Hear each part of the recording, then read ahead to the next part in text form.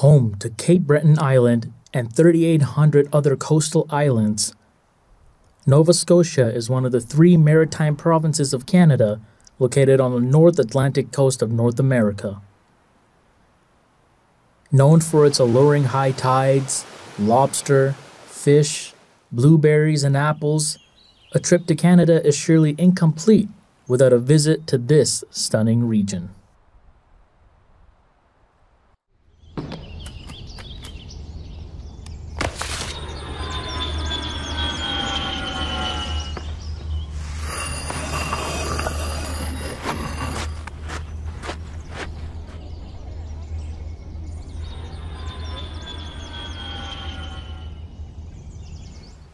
Get a closer look like never before into the genius of one of the founding fathers of our modern technological advanced world.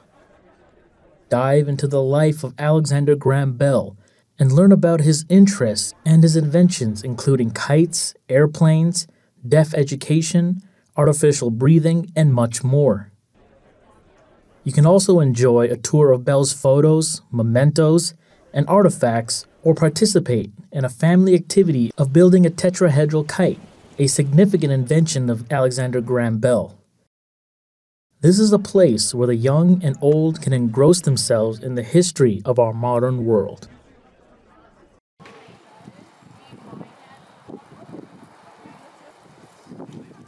Heading towards the Baddeck Harbor, located on the edge of the beautiful Bras d'Or Lakes of Cape Breton Island. The harbor is where the Bras d'Or Yacht Club Regatta takes place.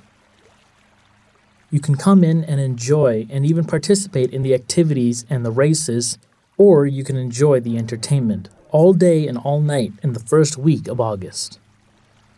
With this being one of the many beautiful sights of Nova Scotia, it is a must-see for all visitors. While you're visiting the lakes, take a moment to view the Baddeck Lighthouse. Located on a Kingston Island, which is a very small island situated in the Bras d'Or Lakes, the lighthouse was originally built in 1875. However, the current one was built in 1912. It can only be accessed via a ferry, which operates during the summer months. The lighthouse is a great opportunity to have a picture-perfect moment at the Bras d'Or Lakes. This National Historic Site takes you back in time to the battlefield of the English and the French who were fighting for this land vigorously and violently. At the fortress of Louisbourg, you can explore what life was like for the very first European settlers. This fortress is the largest historical reconstruction in all of North America and was originally built by the French in 1713. You can learn how to fire a musket, spend a night in the fortress in the style of the 18th century, learn how to fire the cannon, and discover how the French used to throw dinner banquets back in the 18th century. Sydney, Nova Scotia is home to the world's largest fiddle. With a height of 60 feet, the Big Fiddle is located in front of the Joanne Harris Cruise Pavilion on the Sydney waterfront.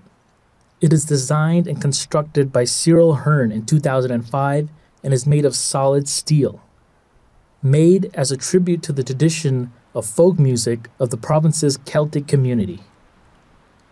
It is an interesting sight which everyone should make time for.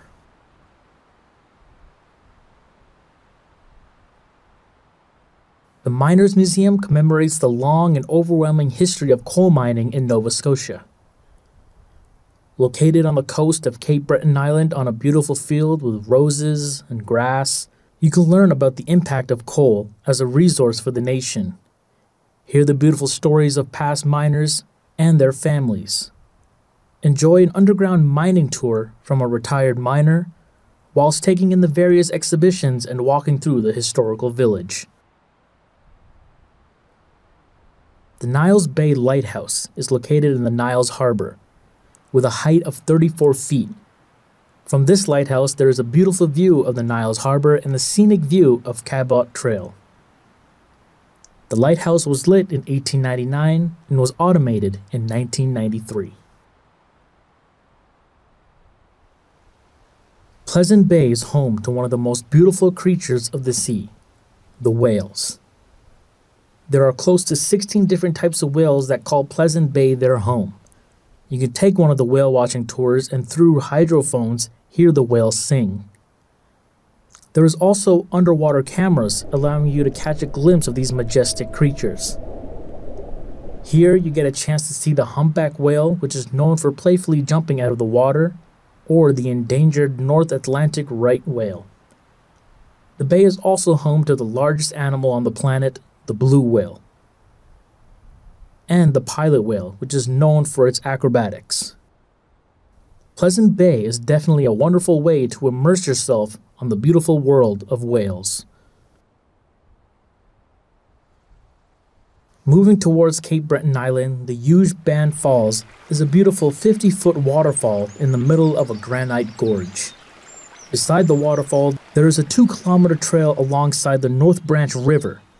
You can enjoy bird watching, hiking, and watch the wildlife there.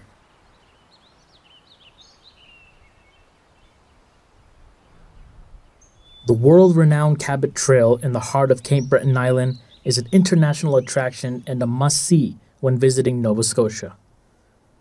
Located on the 300-kilometer highway, it provides remarkable views of the spectacular landscapes. The natural beauty of the highlands provides an array of opportunities for various outdoor activities that one day is simply not enough. You can go golfing, kayaking, hiking, or cycling. And there are 26 trails to choose from. There's also different tours of bird watching, cycling tours, which are most highly rated cycling tours in the world. And when kayaking, you can witness cliffs, waterfalls, sea caves, and towering arches. There is also artisan tours for aspiring artists to help them find an endless amount of inspiration. So when visiting the Cabot Trail, you should plan according so that you can enjoy all the beauty that the Cape Breton Island has to offer.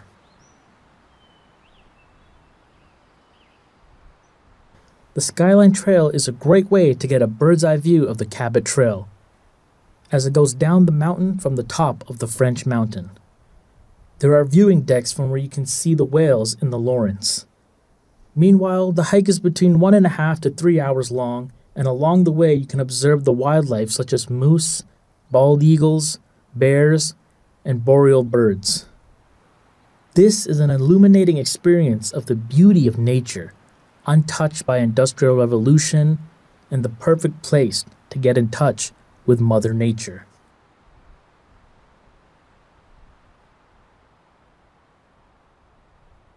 A great way to get the perfect view of the Atlantic, Cape Rouge follows the old Cabot Trail from Trout Brook and climbs up halfway to Jerome Mountain. There are many notable pieces of Acadian history throughout this trail, including an old school and residential houses. Towards the end of the trail, you get a beautiful view of the Gulf of St. Lawrence. You can also enjoy a beautiful exhibit on the families that used to reside along these trails. The Veteran Monument is one of the most prestigious sites in the entire Cabot Trail. This particular monument was placed here in 1985 by the Department of Veterans Affairs. Other similar monuments were placed in one national park in each province of Canada to recognize those Canadians who lost their lives in battle. Located on the French Mountain, the Veterans Monument should be on your list when you're visiting this beautiful province.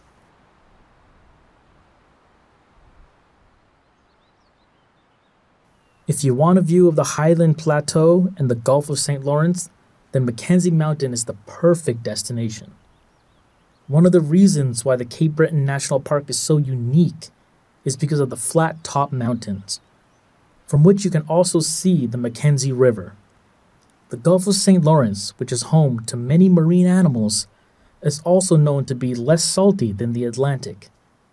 The currents of the Gulf create a nursery of various different species of fish, and also have an effect on all 5 provinces that it borders. Mackenzie Mountain should be a photographer's ultimate destination for Canada.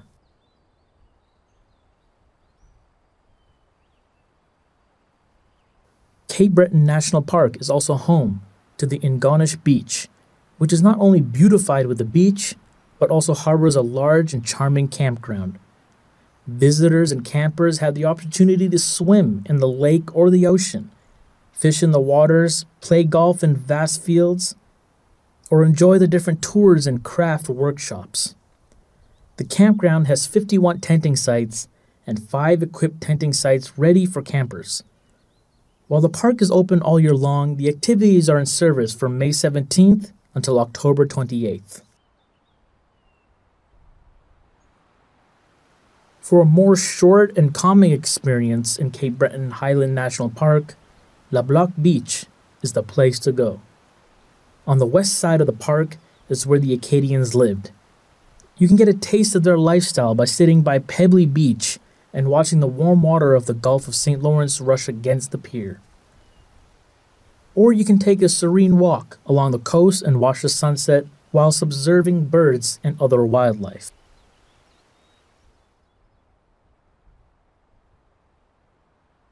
Cape Breton Highlands National Park has several means of housing, including hotels, motels, campgrounds, RV sites, cottages, local housing, inns, retreats, and resorts.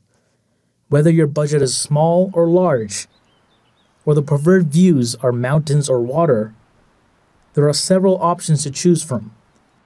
Although there was so much space to fill, booking should always be made in advance to ensure a pleasant and rejuvenating stay in the midst of nature.